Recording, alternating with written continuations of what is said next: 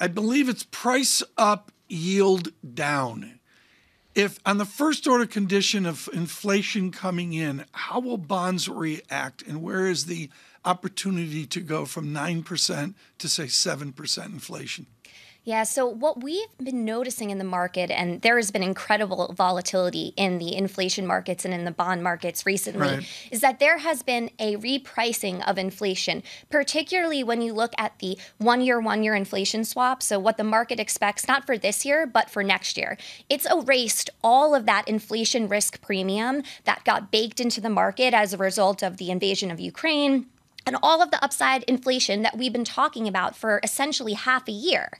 And so what we're trying to debate right now is this a true signal that inflation is going to decelerate, or is the Fed actually going to need to continue to press? Because the data they're looking at actually is not showing any signal yet that they need to stop hiking rates. How do you use Bruce Kasman and Michael Feroli's work, particularly on the labor economy? Feroli puts at it on the weekly prospects. It's not on page 1. He's got it buried on page 7, where he's talking about the labor dynamics of the United States. How do you fold the labor question that John Ferro just mentioned into what yield and price are going to do? Yeah, well, the labor market is still very strong, and it does paint a very confusing picture. You have GDP, which is weak. You have the Atlanta Fed, which is tracking at minus 2%. Now, a lot of that is not necessarily organically driven. There's a 200 basis point detraction in that forecast from inventories.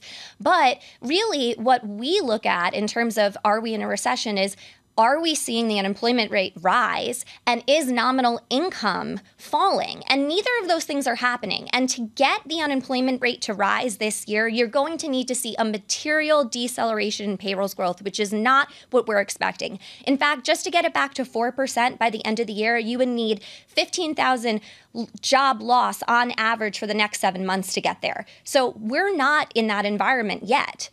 Jobless claims is what we're watching to see if that's ticking up. But for now, the unemployment rate is on the decline. Never in my career have we hoped for job loss. Like, it's the oddest thing. Let's be clear. I'm not sure Kelsey is hoping for that. I'm not hoping for that. Oh, yeah, Kelly's I not. get that. You're not. But ultimately, when you look at the bizarre. Fed's trajectory of things, there is a belief that's what they're trying to engineer, to take some of the heat out of this labour market, and there will be consequences. Unfortunately, this is how this works, Kelsey. So we're trying to understand how much pain they're willing to tolerate, how far they're willing to push it, and what business the 2-year has at 282 if you think this Fed carries on hiking.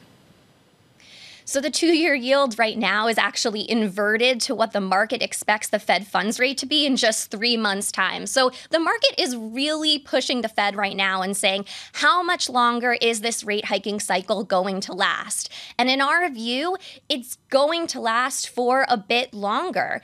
It's not yet time for the Fed to say that they've accomplished their mission, even with inflation expectations in the market declining. We do expect that the Fed will hike rates 75 basis points in July. We expect them to hike another 50. And by the way, right now, the market is not even pricing in a full rate hike for December. We think that the market is getting just a bit, going a bit overshot here in terms of the 2-year yield, and it should be going higher.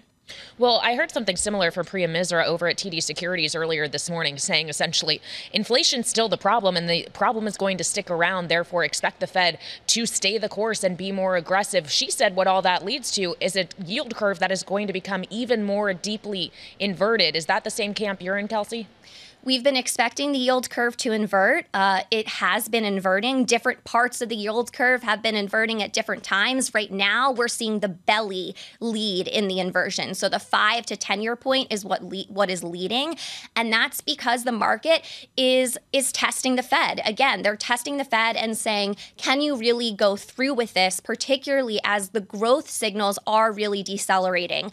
And we noticed that the growth data that's been released more recently really is showing more of a deceleration than I think people thought. That third revision to Q1 GDP, I mean, no one looks at the third revision to Q1 GDP. It showed a really meaningful deceleration in services spending, and we need to be careful because we know that the consumer is this primary engine of growth, and they're not as strong footing as we originally anticipated. I don't remember when we traded on expectations of inflation, and you, Mitch, either, and here we are. It's all confusing to me. I need to squeeze this in, Kelsey. It's just the final question. High yield spreads have been widening out for 5 straight sessions. We're at 583. You and Bob Michael work closely with each other. I just want to understand from you and the team, has that got interesting yet for you?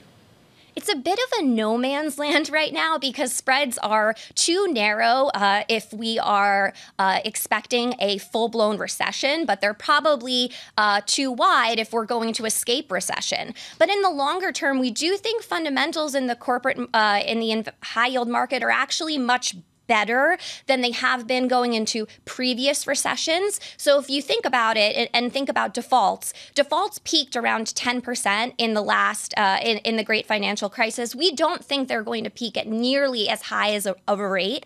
And around 600 basis points on spread, that's already pricing in around a 6% default rate and a 35% recovery rate. So actually, a lot is priced in. The market is considering a modest amount of default risk, but unfortunately, the markets do tend to overshoot. And so it is possible that you continue to get that spread widening that goes beyond what we think is probably justified based on our default expectations in this next downturn.